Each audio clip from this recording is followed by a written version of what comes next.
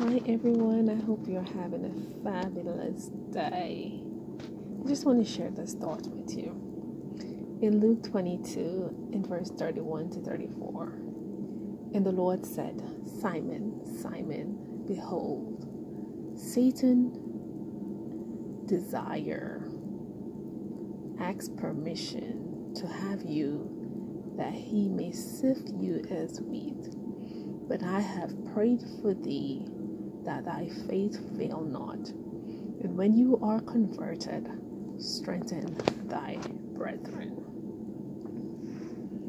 Jesus said, Peter, not only once, but twice.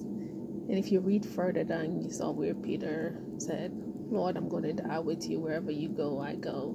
But you saw where in the end Peter denied Jesus. But I want to focus on the first two verses, verse 31 and 32, where he said, Simon, Simon, Satan asks permission. You see, just like how Satan asked permission to test Job, that's the same thing. Peter came and Satan came and he asked Jesus to permission to test Peter. And Jesus said, Peter, Satan desire. Desire. He earnestly desire to sift you as wheat. And if those of you who bake and those who have watched those shows where the miner and they have the strainer and they strain out the dirt from out of the strainer, or if you're making the tea and you have to use the strainer, you see, you take out all the lump and anything that can go through that strainer process.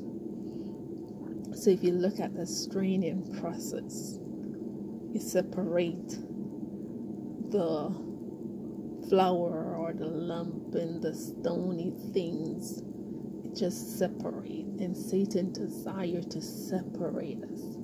Satan wants to take us out of the things of God. He wants to test our faith in God and see how strong we are, if our trust level can endure the testing.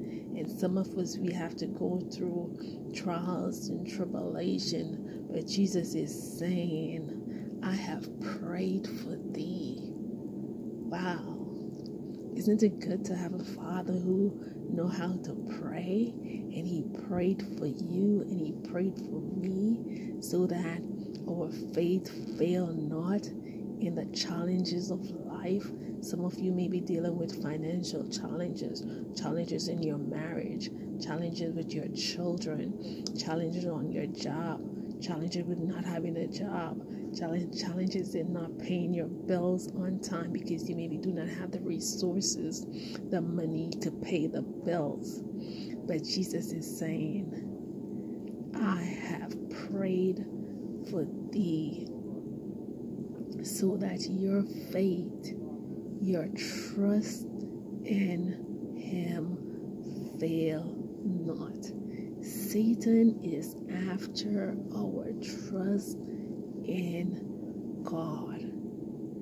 Satan is after our trust in God. And if he can shake our faith level, our belief system in God, then he wins.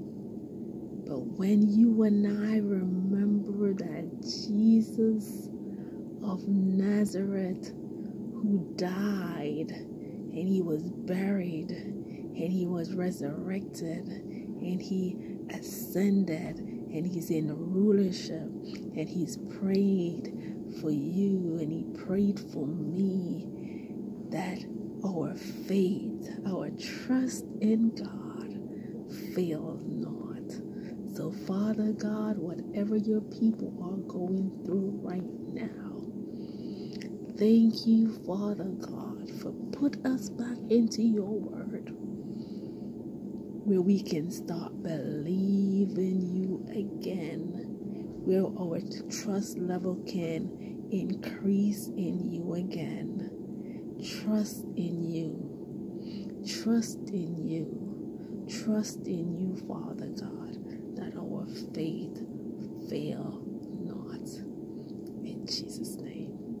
Have a great day.